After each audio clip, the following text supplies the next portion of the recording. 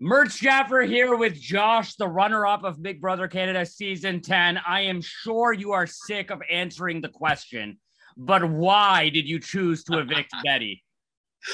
Oh, this is never going to get old. I decided to evict Betty I was thinking about it a few days before it was brewing in my mind. Kevin had planted a seed that if I took Betty, I would have lost the game because she's fought so hard. She has more competition wins than him. She has more people that in jury that would advocate for her. And being a woman too, having a woman winner was important to some people. So I was like, I would probably have a lower chance winning against Betty than against Kevin because I thought many people in jury didn't have strong connections with Kevin, didn't know his game. Little did I know him and Helena have been working together since day two, and that everyone in jury was already bitter because I had burned so many bridges. I think the happiest person in the world when you evicted Betty was like Marty, because finally now people are going to stop talking about the gummy bears because this is now the new moment. Can you outline your relationship with Betty? You went from being her closest ally to nominating her during the triple eviction to ultimately sending her home. I don't know if I'd want you to be my friend. I'll be honest with you. So with Betty, she was always my closest ally in the game. When it came to the triple eviction, I was really trying to make everyone happy. And the only way to do that was to put up Betty at the time because I was still working with Kevin and Helena. So I knew if I put Helena on the block, there's a good chance she would go home. If I put up Kevin, I had already promised him 2 days before that I wouldn't because I didn't want to burn that bridge with him and keep him in the game. So the only thing I could do was put up Betty, and I knew that we had the votes to keep her, so I thought it would be fine. How loyal were you to the crash test dummies? I was riding for them so hard. And then when I found out in the final five that they really wanted to see me go, that's when I kind of things switched in my mind that I couldn't have that blind loyalty to them anymore. And they really didn't have my back. So that's kind of why I decided to fake the HOH competition throw to them, which I never did. And I ended up winning that.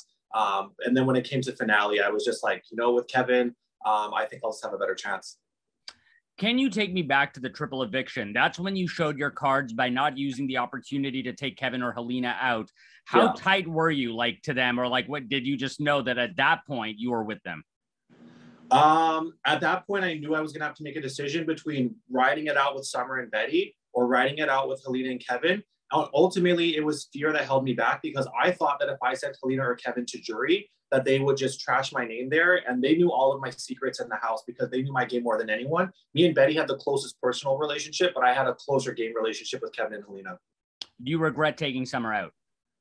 I definitely regret taking Summer out as well, because I think that if anyone was sitting next to Summer in final two, they probably had a really good chance of winning too. Summer was never someone that would have taken me out in this game either. She's told me time and time again, she would have took me to final two as well. You outlined that your strategy when you won the final four HOH was to keep Helena off the block, initially to argue that you had to fight to survive, but that she never had to.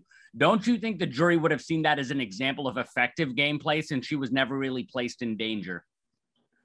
Well, with Helena, a lot of people in the house thought that she was a floater and she wasn't really doing much in the house. And so I thought if I kept her off the block, she never really had a chance to fight for it, that she would still be seen as that floater narrative.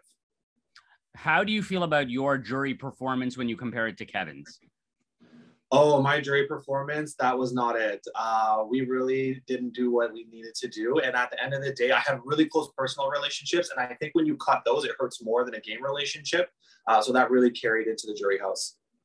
During your HOH runs, you took out Summer and Betty. They seemed like your closest allies. When you look back, do you feel like winning those HOHs ultimately led to you not winning the game because you used them to take out people that appeared to be loyal to you? Absolutely. That was it each time. And the reason for that was just because I thought that Kevin and Helena really had my back the whole game. And I thought if they go to jury that they were just going to out me to everyone because they knew all my secrets. We're almost done. My final question is, how influential was Kevin in getting you to pick him to take to the final two, if at all? Or do you just honestly believe it was just you thinking you could beat him? How much influence did he have? Kevin really didn't have that much influence. I really, truly thought that I was just going to have it in the bag completely against Kevin. Do you think that Kevin won this game or did you lose this game? I'm a sore loser. I definitely think I lost this game. I think for a lot of the majority of the season, I was even one of the favorites to win. And it was just really those HOHs that I won. It really showed my cards and I burned a lot of bridges with those.